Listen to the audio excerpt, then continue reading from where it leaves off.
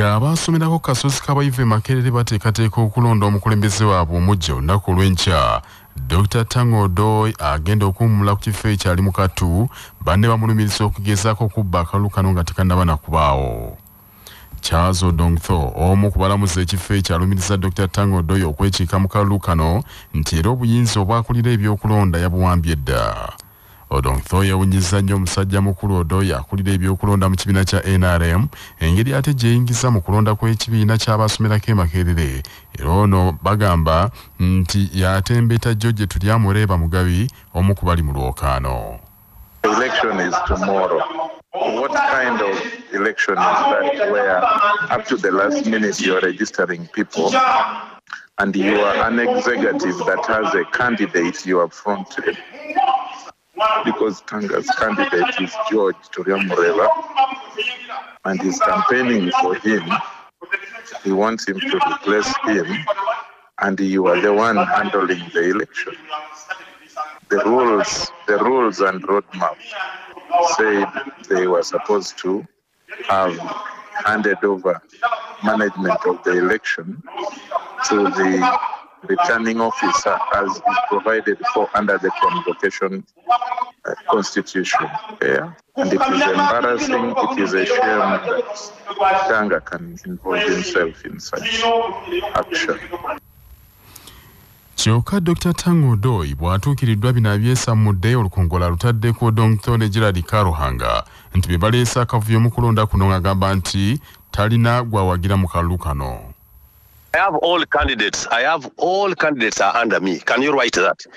All candidates participating in the election are under Dr. Tangodoy as the chairman, Emakerere University convocation. All of them are under me. Can you write that sentence? And I have I'm duty bound to make sure they have a successful election, irrespective of difficulties we have. And the difficulties have been caused by some of those candidates under me, like Gerald Karuhanga, Odongtho. There have been a source of problems running to court, bringing lists which do not have courses. They bring lists of students. They claim they are graduates, they are undergraduate students. Gerald Karuhanga brought so many lists, 500, yet he had played for 300. You can quote me. Wabula n'akataayi kabadde tekannasala kuba ate Dr. Tangodoy ebigambo binabirya bw'ategeeza nti Tulyamureeba akirabula bonna abali mu lwokaano. I think they are fearing him just because he looks very organized. Hey, you can quote me on that. The man looks organized. I think he doesn't run to court. He doesn't run to the press. He doesn't run everywhere. He's looking for voters. So I think they just fear because the way he's organized and quiet. Yeah, because with them, they are empty teens just jumping everywhere in the streets. Mu kiseera kyekimu abantu 30 nga bayita munnamateeka waabwe Walukwaga Company Advocates beekubiridde enduulu eri akulira ebyenjigiriza era nga yavunaanyizibwa kulondesa Emakerere Profesa Mukadasi Buyinza ne beemulugunya ku migozo bano gye bagamba nti gyetobese nnyo mu kulonda okwo. Akakiiko kano akayitibwa Emakerere University Convocation kagatta abasomerayo okwo, gattako abasomesa n'abalala bakwatibwa ku nsonga za ssettendekero oyo era kamanyiddwa mu ssemateeka wa Uganda nga buli yunivasite erina okubeera n'akakiiko ak'engeri eyo. Bano beemulugunya ku nkalala z'abalonzi ezitatimbiddwa nga kizibu okwekenneenya abagenda okulonda nti ne kalonda yenna akwata ku balonzi si mulambulukufu ekimala. Abantu 8 be beesowoddeyo okulamuza ekifo ekyo nga bano kuliko adumira poliisi y'Emakerere mukadde kano Jackson Mukyunguzi, munnamawulire Charles Odongtho n'omubaka wa Parliament Gerald Karuhanga. Abalala kuliko Henry Kisekka, Ezra Byakutangaaza, Daniel Bateeze, George Tulyamureeba ne Dr. Tibingana Anthony. Katikkiro wa Buganda akunze abantu ba Buganda okwettanira obufumbo obutukuvu bwe banaasobola okuzimba Buganda edde ku ntikko nga balina ababeezi. Bino Oweekitiibwa Charles Tamayiga abitadde mu bubaka bw'atisse mmyuka w'omukwiriza w'olukiiko lwa Buganda Oweekitiibwa Ahmed Rwasa ku mukolo gw'embaga omulangira Kiweebwa Petras n'omuzaana Susan Bakakumba kwe basembereza abagenyi baabwe oluvannyuma lw'okuba ebirayiro by'obufumbo obutukuvu mu ekereziya y'abajulizi e Munyonyo ng'omukolo gubadde ku Noah's Ark Gardens Enkumba mu bitundu by'Entebbe. Ekigambo ekyokuwasa, ekigambo eky'embaga tolina bw'okidoojinga ne bwe weekweka otya era bagamba nti nno totuukiridde. Tewaliiwo bitabo byawandiikibwa oli byayinza kusoma n'aga nti abimanyi bulungi bino bye bijja okutereeza obufumbo. Abalina ssente abo singa bo beeyagala bweyagazi naye osanga era obufumbo bugaana. Oli atalina ssente ate n'osanga obufumbo abuwangudde. Ensonga esingira ddala okuba enkulu mu bufumbo bwe bwesigwa. Obwesigwa kye kigambo kye tulina okukulembeza buli we tutambulira. Mwesigaŋŋane bwe mujja okuwangula mu bufumbo era bujja kubeerawo emyaka gyonna. Minisita w'amawulire era omwogezi w'Obwakabaka Oweekitiibwa Noah Kiyimba ye akubiriza abazadde obutasuulirira buvunaanyizibwa bwabwe bw'okukuza n'okuteekateeka abaana.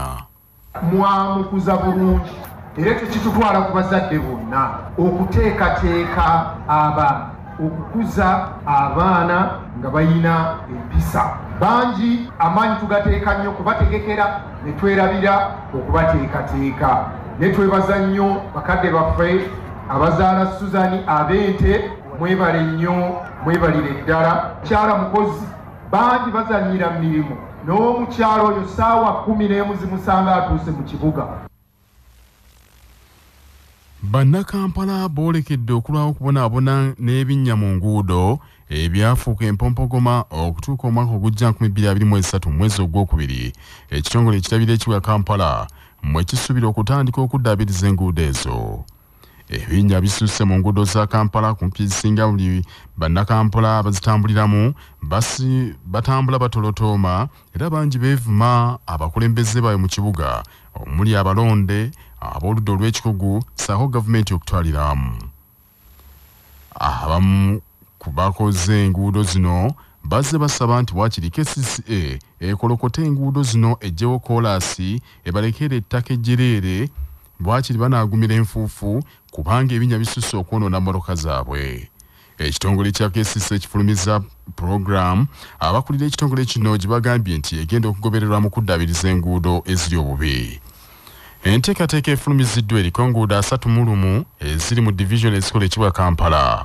Mu division e Rubaga enguudo 12 ezigenda okuddaabirizibwa okuli Wamala Road, Mutesa 1 Road, Old Mubende Road, Canon Apollo Kive Bulaya oba Albert Cook Road, Bulange Junction, Kagala Road, Masiro Road, Kasubi Northern Bypass, Sentema Road n'endala nga zonna KCCA egamba zitandika okukolebwako mwezi ogwokubiri omwaka ogw'ogujja.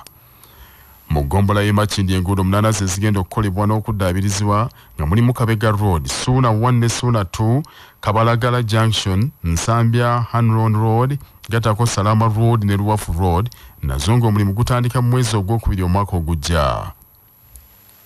Mu ggombolola y'e Nakawa enguudo ziri 2 ezigenda okuddaabirizibwa kuliko Port Bell Road olujja okutandikibwako mu mwezi ogwokubiri so nga Old Port Bell ne Spring Road lwakutandibwako mu Septemba omwaka ogujja. Mu ggombolola ya Kampala Central amasekati g'ekibuga KCCA egambye nti enguudo 7 ze zigenda okukolebwa okuli 1st Street, 6th Street, 7th Street, 8th Street, Sapolo Kagwa Road, Queens Kibuye ne Kibuye Junction nga zino n'omulimu gwa kutandikibwako mu mwezi ogwokubiri omwaka ogujja. Oluguudo Kyebando Ring Road omulimu ogwo KCCA egambye yagutandikako mu Septemba omwaka ogujja. Mu division y'e Kawempe yo KCCA enokodde enguudo 2 zokka okuli olw'Ekisaasi 2 Road ne Kiteezi Road zegambye nti zigenda kukolebwako wabula zino za kutandikibwako mu mwezi ogwa Septemba omwaka ogujja. Enguudo zino zonna 31 ziweza kilometers 61 ng'ensimbi ezigenda okweyambisibwa kukola enguudo ezo zaakolebwa okuva mu African Development Bank.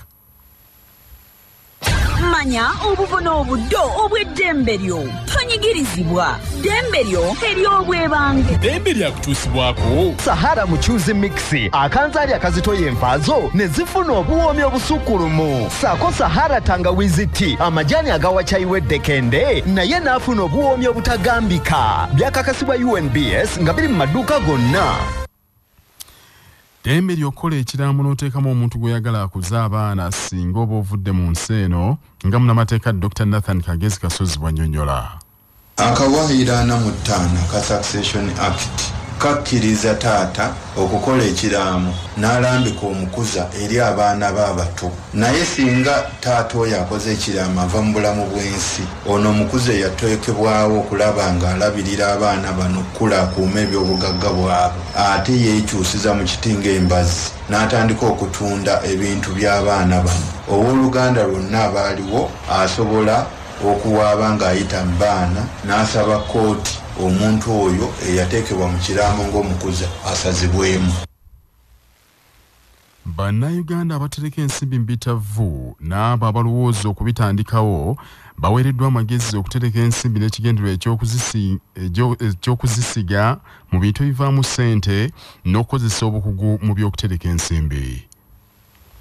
Ssente w'olukiiko olukulu olwa Kyaddondo CBS Pewosa Sacco era nga yesenkulu wa rediyo ya Kabaka omukungu Michael Kawoya Mwebe bw'abadde yeetabye mu musomo gw'okubangula abakulembeze mu kibiina kya Kyaddondo CBS Pewosa Sacco ogubadde Mengo yabawadde amagezi ago.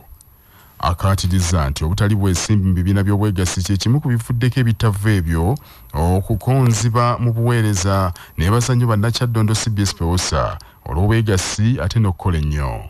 Banka bw'ekola amagoba gaayo ne bwe beekuwadde looni essente ezo zigenda eyo bweru bwe tozirinaako bwebange tozigabanako kati wano tuzze ku biyiiye engeri gye tusigamu ssente zaale nga bw'osika kasooli n'ensaawa emu n'evaamu ensaawa 5. Sako zino zituyamba ne tuba nga tulina tusize ate ne tuzaaza. Tugamba okukolera awamu kintu kikulu nnyo ate n'okola n'abantu nga obeesiga balina binnya bakolera wansi wa institution erina obwesige. Ekyo kikulu nnyo wa wootereka ssente zo. Tereka ssente abantu abo abalina obukugu n'obusobozi okuzisiga zizaale. Tulina okuzaaza ssente. Omukungu Kawoya Mwebe ategeeza nti okuyita mu rediyo ya Kabaka Kyabasa abantu ab'enjawulo omuli abagoba bodaboda bannankubaza-mbogo n'abalimi bakwongera okuganyulwa ennyo.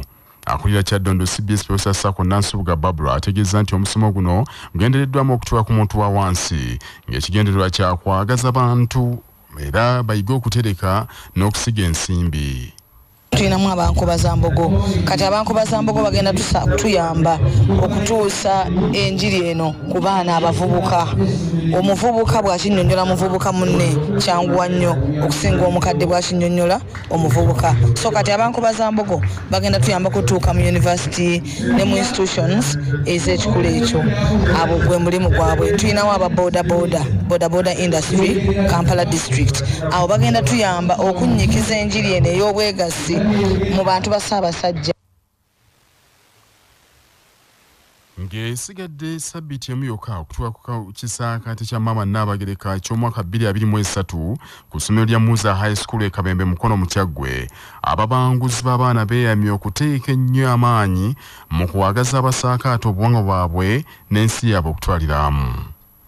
Obuyambo buno bukoleddwa ssente w'ekisaakaate Gatonnya Johnson Ntulume bw'abadde yeetabye mu kasiki k'ekisaakaate kya Nnaabagereka akategekeddwa ku ssomero lya Muza High School mu Kyaggwe.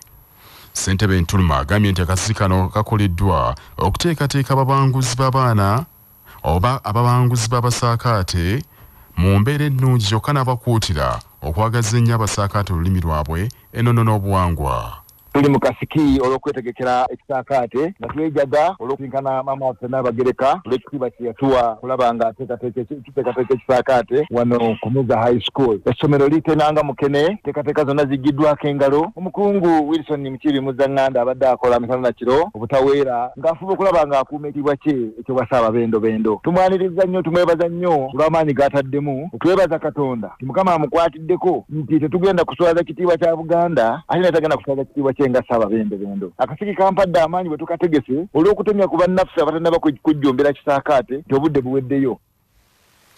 Ekisaakaate Gatonnya eky'omwaka 2023 kyakulungula ennaku 16 okuva ng'ennaku z'omwezi 5 omwezi ogwa Gatonnya okutuuka nga 21 Gatonnya. Mu ngeri emu ng'esigadde ssaawa busaawa okutuuka ku nkuuka ya Kyabasa Vimba, bassentebe ba Gombola mu disitulikiti y'e Kalungu bakunze bannakalungu okuggweera mu nkuuka ng'ennaku z'omwezi 31 Desemba. Omusasi waffe Nsubuga Muzaffaru ayogedde nabo.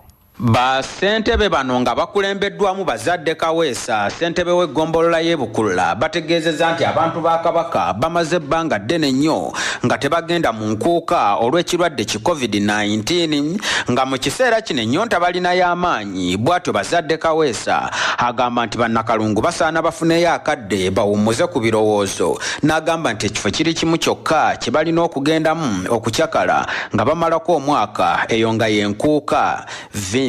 Mbakubiriza tugende mu nkuuka ennaku z'omwezi 31 nga bannabukulula ne Kalungu okutwalize wamu, tugende mu bungi tusobole okulaba nga tusanyukamu kuba tubeera ebbanga ddene nnyo tumaze emyaka mingi nga tugendako mu nkuuka, tugende mu bungi nga bannabukulula ate tusanyukemu twejjeko ennaku eri. Ate mbakubiriza abantu mwenna tulabe nga tusimba ku miti kuba mulaba embeera ennaku zino y'obudde egenda ekyukakyuka, ne bwe tukole omulango Ssaabasajja Kabaka twongere okusimba emiti mu bungi, era ffe twagezezzaako emabega awo ne tuleeta ku miti ne tugabira ku bantu baffe basobole okusimba. Mbaagaliza omwaka omulungi ate n'enkuuka ennungi twesinkaneyo. Mu mbeera y'emu ne ssentebe wa NRM wa disitulikiti y'e Kalungu Agitwa Kiganda Sonko akowodde abatuuze mu kitundu kino ekya Buganda okuggwera mu lubiri emmengo ku lw'omukaaga luno babugirize empologoma. Nze nga ssentebe w'e Kalungu ntwala omukisa guno okukunga ab'e Kalungu bonna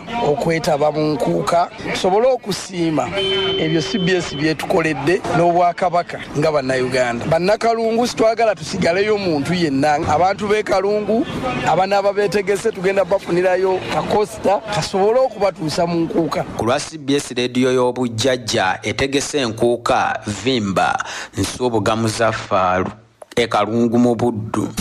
Amawulire g'ebyemizannyo mu mawulire gaffe agakya basafama gakutuusibwako Modernity, amajaani agalimu eddekende omuli aga kisubi, tangawizi ne vanira. Wanywedde kacaayi ka Modernity akawoomu gasange mu maduuka ne supamaketi zonna. Modernity yo best choice nga bali wamu ne pikipiki TVS HLX CC 125 epakasa, era kati osobola okugifuna ku kibanja mpola okuva mu Mmogo era gyeyune okuva mu Yuvrage ebanda. Timu y'omupiira ya rediyo obujjajja Kyabasa esize bulindaala okutunkana eya CBS Emanduse enkya ku Lwokutaano, mupiira ogusuubira okubaako n'obugombe. Omupiira guno omulindwa gwakuyindira ku kisaawe kya Mengo Primary School enkya ku Lwokutaano essaawa 9 ez'olweggulo nga bannamawulire ba Kyabasa beemala eggayaŋŋano. Buli nkambi ewera Nkolokooto era ttiimu y'obujjajja enkambi egikubyemu emu ku woteeri gaggadde mu kibuga Kampala. Thompson Kayinja omuwuutanye era kapiteeni wa ttiimu eno alabudde ab'Emmanduso nti beesibe bbiri. Abawagizi baffe mwenna tekyali kulanga kulala, omupiira gwa nkya. Jangu olabe kyobadde waludde okulaba. Namba gye ndimu nze namba 7 eyo, obanga obadde owulira Mbappe jangu olabe ku Mbappe wa rediyo y'obujjajja Thompson Kayinja. Rediyo y'abavubuka ab'omulembe omutebi mbategeeza mujje n'ebisero ebiwerako kye mugenda okutwala temunnaba kukitegeera bulungi. Ntegeeza ggoolo ezigenda okubakubwa abasambi b'omupiira bannakinku aba rediyo y'obujjajja. N'olwekyo saagala onyumizibwe tusisinkaneyo. Bw'atyo Kayinja nga yeewera. Mu kiseera kye kimu kapiteeni w'Emmanduso Dodoviko Mukasa naye yeeweze nti omutindo gwabwe ogwa ttiimu yaabwe gwenkanankana n'ogwa Manchester United y'Ebungereza. Nze Dodoviko Mukasa, kapiteeni wa CBS FM Emmanduso ey'ekitongole ky'amawulire, mbategeeza mwenna nti ttiimu olwaleero efunye okutendekebwa okusembayo era eri mu mbeera nnungi. Abasambi bonna bali mu mbeera nnungi, basuze mu nkambi, twabaganya okukozesa ebiyinza okubamalako. Omutindo gwe baliko mu kiseera kino, nnaku zino omutindo weyasitudde gwekanako ogwa Manchester United naddala etendekebwa Ten Hag mu kaseera kano. Era mwenna mbasuubiza n'abawagizi baffe mujje, tetugenda kubayiwayo era bano bakulu baffe bagenda kuwulira omuliro olunaku olw'enkya. Bwe batyo ttiimu zombi zaakwemala eggayaŋŋano nga bwe twogerera okusinziira ku lukangaga oba likoda, ttiimu zino zaakasisinkana emirundi ebiri naye buli omu yaakawangulako omulundi gumu. ttiimu y'obujjajja evujjiriddwa minisita omubeezi w'amawulire ow'ekitiibwa Joyce Juliet Nabosa Ssebugwawo, kansala akiikirira Kiringente ku lukiiko lwa disitulikiti y'Empigi Busolwa John, omubaka wa Kalungu West Joseph Gonzaga Ssewungu, munnamateeka wa Buganda Land Board Dennis Bugaya, Lord Mayor wa Kampala Salongirias Lukwago, omubaka Evans Kanyiko wa Bukoto East, Kalisizo Progressive Voices, Lugave Hardway Kalisizo, munnamateeka wa Juusa Masebuufu, omubaka Alan Mayanja wa Nakaseke Central, Chris Muyanja wa Masaka Regional Manager Excel Insurance, gatako RDC we Butambala Lubwama Sulaiman Bucha, amyuka RDC we Bukomansimbi Salon Kalema Fred Parks, Haji Ibrahim Bogero wa HMK Bus Company, ne munnabyabufuzi Yosam Mayambala n'abalala. Ebyo nga biri bityo, club ya Vipers eguchangira mu liigi y'abinywera eya Uganda Premier League efuumudde abadde omutendesi waabwe munnansi wa Brazil Roberto Alviela. Ono yeegatta ku Vipers mwezi ogw'omulana 2021 ng'adda mu bigere bya Fred Kajoba. Vipers agiwangulidde ekikopo kya Uganda Premier League mu season ya 2021-2022 n'okugituusa ku luzannya olw'akamalirizo lw'empaka za Uganda Cup. Kyokka Bull FC ne batwalako ekikopo. nga tugenda mugebweru soko jjukire bino nga bikutuusibwako era mu Uganda Limited abakugu mu kutukolera eddagala lyonna lye tweyambisa mu bulunzi bwaffe ate balina n'abakugu abeebuuzibwako ne batuwa amagezi ge tweyambisa mu bulunzi ku bwereere wonna woogeetaagidde saako n'ebyuma ebyeyambisibwa mu bulunzi bwaffe bwonna. Olwaleero ennaku z'omwezi 3 omwezi ogw'E12 Omuganda guyita Ntenvu omwaka 2022. Bwe lwali bwe luti mu mwaka 2006 yali omufuzi wa Iraq Saddam Hussein lwe yawandiikibwa Kalaba. Olunaku lwe yattibwa lwali lwa Eid al-Adha. Baamutta ku maliri ssaawa 12 ng'emisango egya mukamuvi gyali gya kitta bantu. Kyategeezebwa nti omukulu oyo yatta abashiya 148 mu mwaka 1982 mu kibuga Dujail. Saddam Hussein nga tebannamutta yasooka n'asaba emmere yali esinga okumuwoomera gwali muceere n'enkoko baagatawo kacaaya akookye ennyo n'otubisi tw'enjuki era yabibwebwena byonna n'abimalawo oluvannyuma ne bamutugga omugwa. Ono era yakulubuuta ebbaluwa gye yaweereza bannansi ba Iraq bonna n'abasaba beegatte ate bakomye obukyayi ku mawanga agabalumba naye bakyawe omuntu oyo yabafuukira omulabe. Bino nno byonna byaliwo ng'ennaku z'omwezi 29 Desemba omwaka 2006 ng'olwaleero mbadde nkozemu ensobi naye olwaleero ennaku z'omwezi 29 omwezi ogwo ogwa Ntenvu. Amawulire okuva ebweru w'eggwanga gakutuusibwako ebbaati lya Orient Tiles eryakasabukululwa aba Uganda Bati liri mu kika ky'ettegula erinyumisa ekizimbe ate nga ppangaazi mu langi ez'enjawulo. Orient Tile likoleddwa mu tekinologiya omupya ng'era bali wamu ne Imara Hotel ekyengera mugongo ng'okyamidde ku lw'e Masaka we mufunira empeereza ez'omulembe zonna ez'ebya woteeri n'akamwenyumwenyu. Essimu 0750 598 0 Benjamin Netanyahu munnabyabufuzi wa Likud Party ddala baamunaaza olweza akomyewo ku bukulembeze bwa Israel era wulira bino akamirwa binange eggwanga agenda kulikulembera ekisanja eky'omukaaga. Netanyahu w'emyaka 73 aludde mu mweso gw'ebyobufuzi ebya Israel emirundi mingi yabaddenga bamumegga mu kalulu n'adda ebbali kyokka akomawo n'amaanyi era ne ku mulundi guno yasse omukago n'ebibiina by'obufuzi ebyabakkiriza mu nkola y'abasitakange bw'atyo n'adda mu kyeso. Gavumenti ebaddeko ekulembedde emyezi 18 gyokka era ekiseera kyatuuka abaali basse nayo omukago ne basala eddiro ne beegatta ku Likud Party bw'atyo Netanyahu kwe kudda ku bukulembeze. Wawulira bino omusajja mukulu Netanyahu yamaze dda okulayizibwa era ye Ssaabaminisita wa Israel wabula asuubizza okukuuma emirembe gy'Abayudaaya bonna. Wabweru wa Paalamenti ebaddeyo abeekalakaasa nga bakutte ebipande n'ebendera y'eggwanga nga bawakanya obukulembeze bwa Netanyahu. Netanyahu newankubadde akomyewo mu bukulembeze bw'eggwanga eryo naye balirwana Abapalestina amameeme gatandise dda okubakuba nga beeraliikirira lw'enkola ye gye bagamba nti yakanywa musaayi ng'era yolekedde okuzzaawo enkola egenda okunyigiriza Abapalestina ng'era batidde nti kino kiyinza okuvaako entalo ezitakoma wakati w'amawanga ombiriri. Bannaffe ag'essaawa zino kangamalirize mu bufunze.